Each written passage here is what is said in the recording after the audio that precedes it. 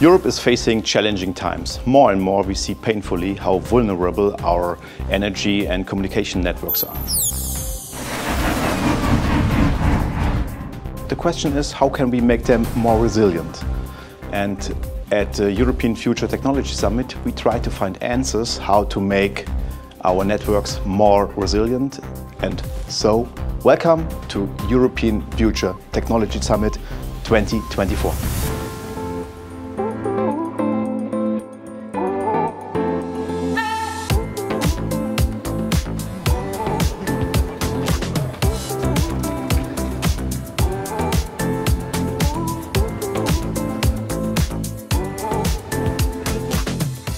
I'm a newly elected member of the European Parliament and faced with tackling the challenges that we face in Europe for the next 5 years.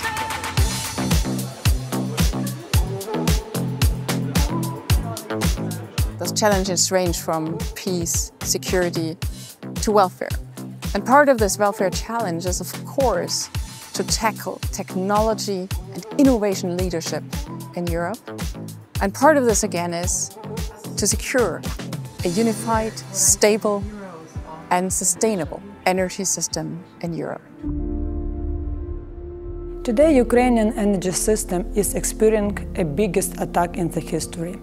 Whole world is watching the consequences of this attack and is asking itself a logical questions: how our experts managed to cope with it.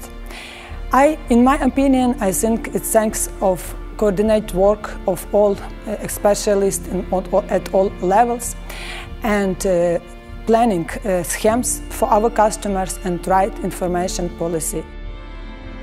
Winter is coming and many challenges ahead, but as I like to say, light always wins over darkness.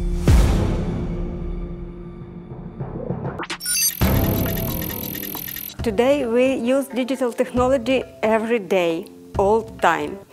And we have many threats in the cyberspace. For avoid these threats, we must constantly check ways among digital information, search a pattern. For these tasks, the AI is a very good solution. We use neural networks and machine learning in our intrusion detection system and our management system. For a reliable grid in Europe, we are facing three major problems. The first major problem is the integration of renewable energy, the integration of heat pumps and charging stations into our grid. Therefore, we have to modernize and digitalize our grids.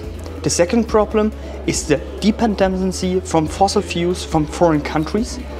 And the third problem is the supply chain in the energy market. We need to build our own energy equipment in Europe to build a safe and modern grid. When we use AI in the electrical grid, we need to impose exactly the same stringent requirements on safety, on reliability, on quality, like we do for any other component in the grid. So it's not enough to say, oh, let's move fast and break things and we figure it out as we go along. It has to be really good, and that's the big challenge. Then we should wait. Yeah!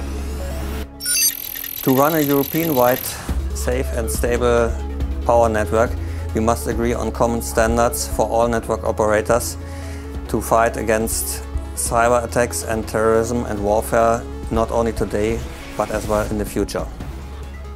At the European Commission, we're very much committed to ensuring the cybersecurity and resilience of digital infrastructure in general, and especially of submarine cable infrastructure. For that, we're working together with member states, following the recommendation on the security and resilience of submarine cable infrastructure. And one part of this, which is also important, is reaching out to third countries as well and have a common approach to those infrastructure. Yes, it was really a wonderful summit. We learned a lot from the different speakers. We are investing a lot of PV panels and in wind generators, but we have also to invest in resilience of our systems. And resilience, I learned this evening, means at the end that we need more decentralized power plants, that we have to synchronize, that we have to connect all these power plants by telecommunication and information systems at the end to control them on one side and protect them on the other side.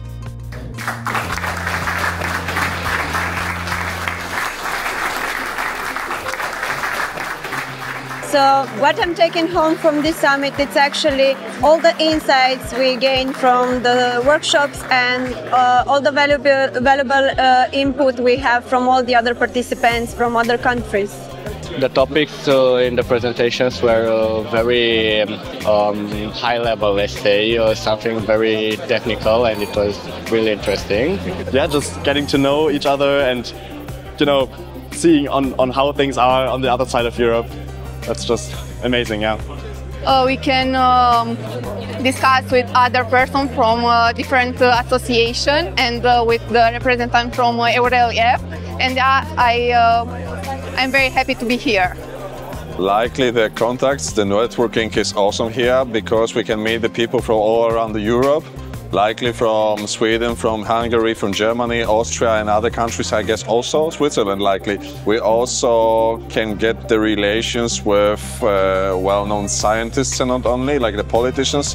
So I like the get-together of a lot of industrial experts and from organizations like the VDE or the DK and all the different insights of the different aspects of the industry and on the challenges we have to face as the European Union and different aspects we have to cover in the next 20-30 years. It's a very good experience. Institutions like the VDE help us to understand the role that technology plays. They promote young people and scientists towards their role in energy transition and climate change. These are the challenges for the next 5 years that we are happy to tackle in the European Parliament.